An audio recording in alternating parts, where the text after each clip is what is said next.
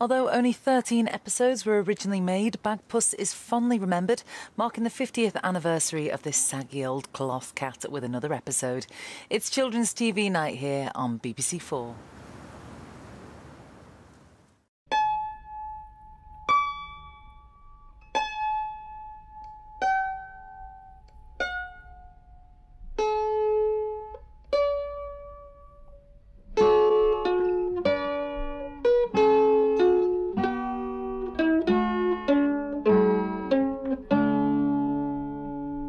Once upon a time,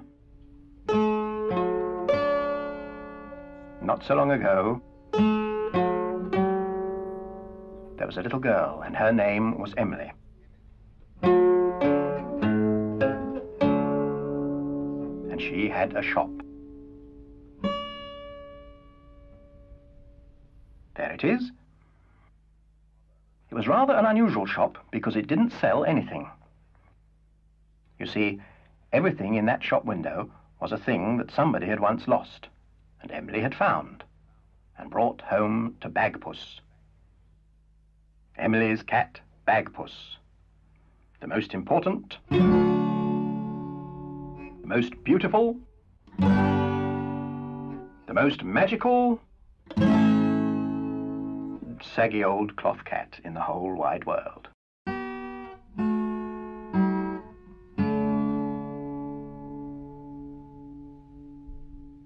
Well now, one day Emily found a thing. And she brought it back to the shop and put it down in front of Bagpuss, who was in the shop window, fast asleep as usual. But then Emily said some magic words. Bagpuss, dear Bagpuss, old fat furry catpuss, wake up and look at this thing that I bring. Wake up, be bright, be golden and light. Bagpuss, oh hear what I sing.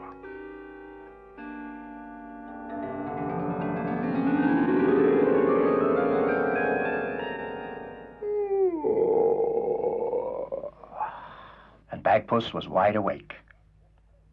And when Bagpuss wakes up, all his friends wake up too. The mice on the mouse organ woke up and stretched.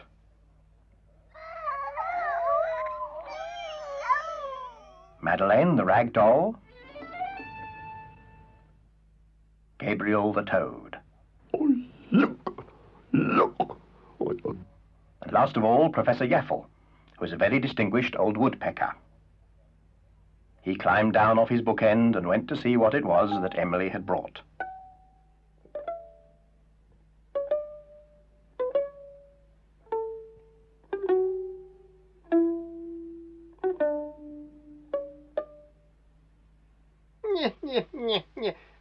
That is a very dirty, very old piece of rag.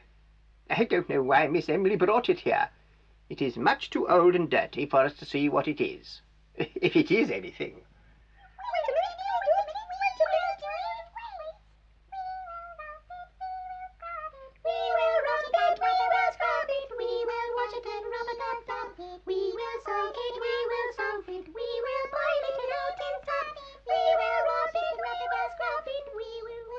Stop! Stop at once! Stop! We will wash it. You will do no such thing. That is a very delicate piece of fabric. If you go bashing and scrubbing at it, you'll spoil it forever. You must treat it gently, lovingly, and very politely. We are very fond of you. We love you very much. That's better. Now, one mouse may very gently brush one part of the cloth with one soft brush. Brush, brush, brush, brush. The mouse brushed very carefully, and very slowly the pattern of the cloth began to show. Was it a pattern, or was it a sort of picture? What was it?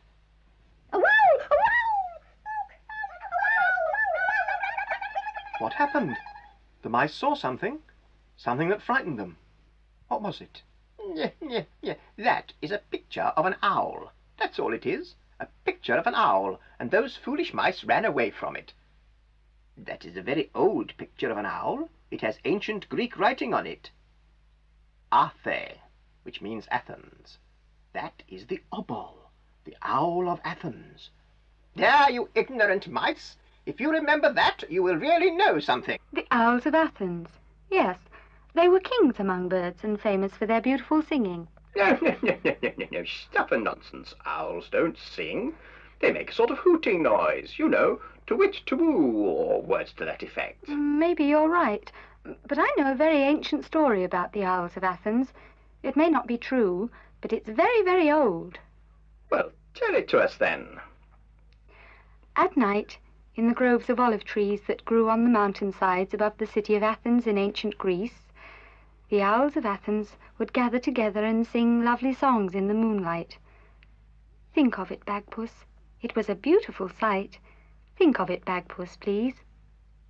So Bagpuss thought, and as usual, his thoughts appeared like magic.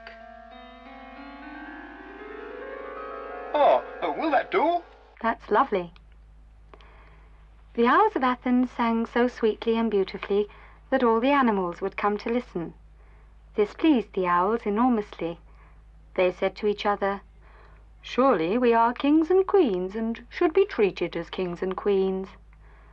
So the owls told the animals that they would only sing to them if they brought presents.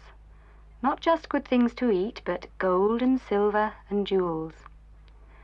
Well, the animals loved to hear the owls sing, and so, as they had no gold or silver of their own, they crept into the houses of people and stole gold and silver and jewels and took them to the owls. This pleased the owls very much indeed, and they said, "Now we are truly the kings and queens of all." And they sang most sweetly together that night and the next night and the night after, and each night the pile of glittering treasure grew larger and larger, until one night, one clear cloudless night, the moon, passing overhead, saw the pile of treasure glittering in her light. Then the moon spoke to the owls. She said, "O owls, where did you learn to sing so sweetly?" The owls replied, "O moon, we did not need to learn. We were born able to sing so sweetly. Are we not kings and queens among birds?" Then the moon said, "Why do the animals bring you glittering treasure?" The owls replied, "O moon, they bring us treasure because we told them that if they didn't, we would not sing to them. Are we not the cleverest of all birds?" The moon did not answer. She sailed away through the sky on her journey, but as she went, she spoke one word of magic. At once there came into the world a number of small, brown, ordinary-looking birds. At least they looked ordinary, but the moon called them nightingales and perched them in the very tops of the trees. The next night the owls sang together as usual, but no animals came to hear them. Nobody brought them treasure. They sang alone in the empty grove. An owl said, "Why has nobody come to hear us sing?" Another owl said, "Listen."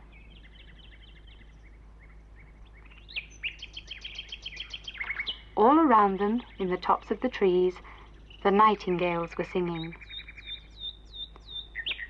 As they listened, the owls knew that the singing of nightingales was far sweeter than the singing of owls, and they knew that nobody would ever come to hear them again, or bring them gold and silver and jewels. The owls were angry. They were furious. Who could have played such a trick on them? "Who? Who? Who?" They saw the moon smiling. "You moon," they hooted. "You moon, you-a-hoo, you." "That's the sort of song for owls to sing," laughed the moon. "And that shall be their song." And so, from that day to this, that has been the song of the owls.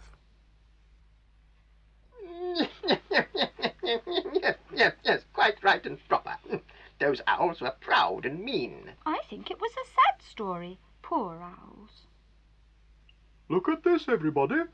You can see all the story in the pattern. I wonder what it is.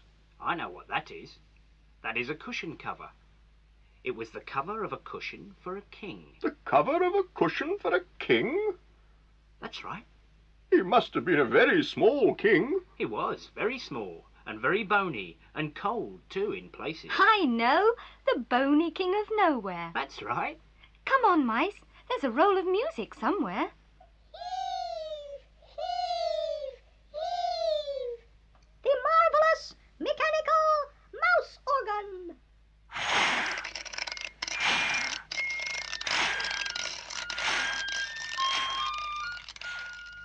The bony king of nowhere, he sat upon his throne.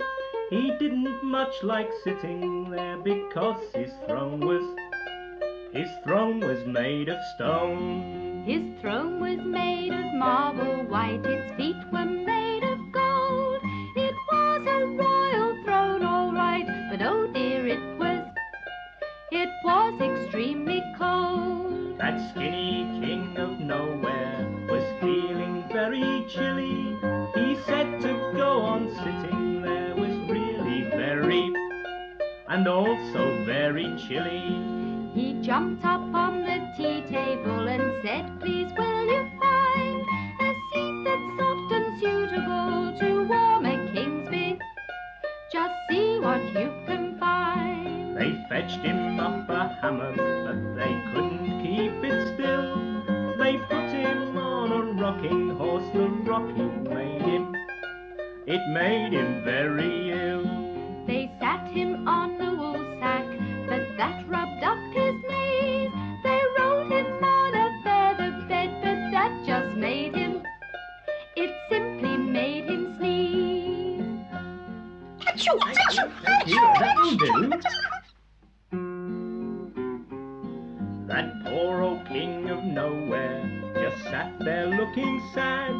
He said, if you could help me, I'd be very, very particularly glad. Two mice came up from somewhere behind their royal chum. They said, dear king, here is a thing to warm the royal and stop you feeling numb. The thing, it was a cushion bright of silk and gold brocade, so square and soft and small and light and very neatly of silk and gold brocade. Now the happy king of nowhere is smiling on his throne.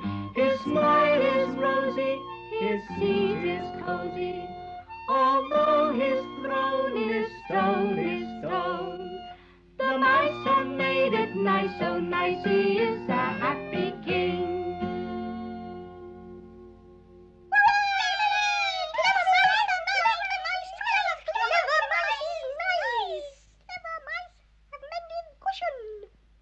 And so they have, look. While they were singing, the mice had mended the cushion and stuffed it and edged it with gold braid until it was clean and bright and soft and certainly fit for a king. And Bagpuss placed the cushion neatly in the front of the window and left it there, so that if by chance a very thin king should happen to come past, he would see it there and come into the shop to collect it. And so their work was done.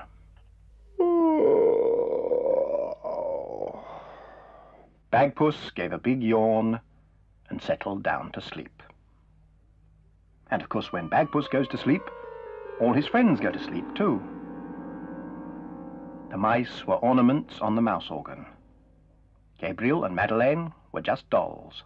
And Professor Yaffle was a carved wooden bookend in the shape of a woodpecker. Even Bagpuss himself, once he was asleep, was just an old, saggy cloth cat. Baggy and a bit loose at the seams. But Emily loved him.